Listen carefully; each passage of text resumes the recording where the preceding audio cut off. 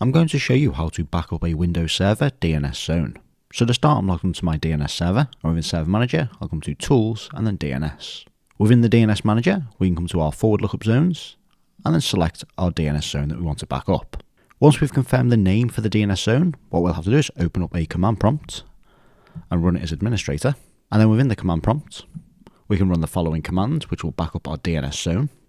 So we'll do DNS-cmd, and then / zone export, and then the name of the DNS zone that we want to export. So in this case, I want to export the core.dannymoran.com zone. So I'll do core.dannymoran.com, and then we need to give our export a name. So we'll give it the same name, and then we'll just do .backup at the end, and then we can change that later.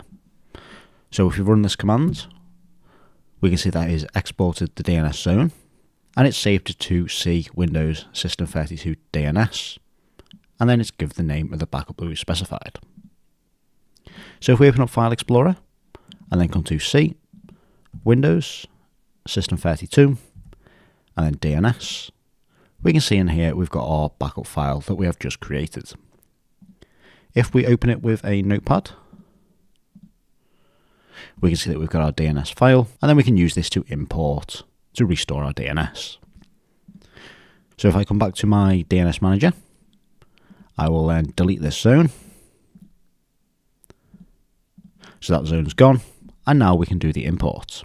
So to do the DNS import, we can right click our forward lookup zones, we can go to new zone, press next through the wizard, we can create a primary zone. Temporarily, we'll have to untick the store the zone in Active Directory, because if we select to store in Active Directory, it won't give us the option to do the restore. So we will have to restore it so it's not stored in Active Directory. And then once it's been restored, we can enable the Active Directory synchronization. So if unticked the store the zone in Active Directory, and then press next, we'll give it a name. So we'll give it the same name that it had, core.dannymoran.com. And then here, we've got the option to create a new file with the file name. However, what we want to do is use an existing file. So this is our backup file. So we can see that it's going to use a file that's in the system root, which is C Windows, System32, and then DNS.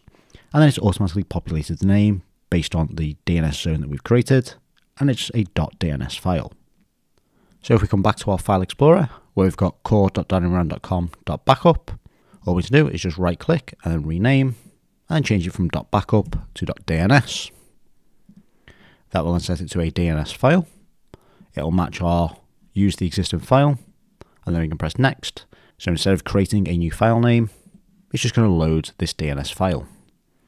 We can then press next. For the time being, we won't allow dynamic updates, however we'll change that once we've finished the import.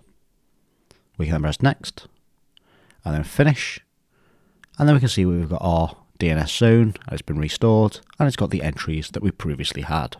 Now before we've finished, if we right click the zone and come to Properties, what we want to do is, under the type, it's currently a primary zone, we want to press change, and then store the zone in Active Directory. It'll then become an Active Directory integrated zone, so we can press yes, and then apply. And then the last thing we want to do is enable the dynamic updates, and then set it to secure only. We can then apply, and then OK.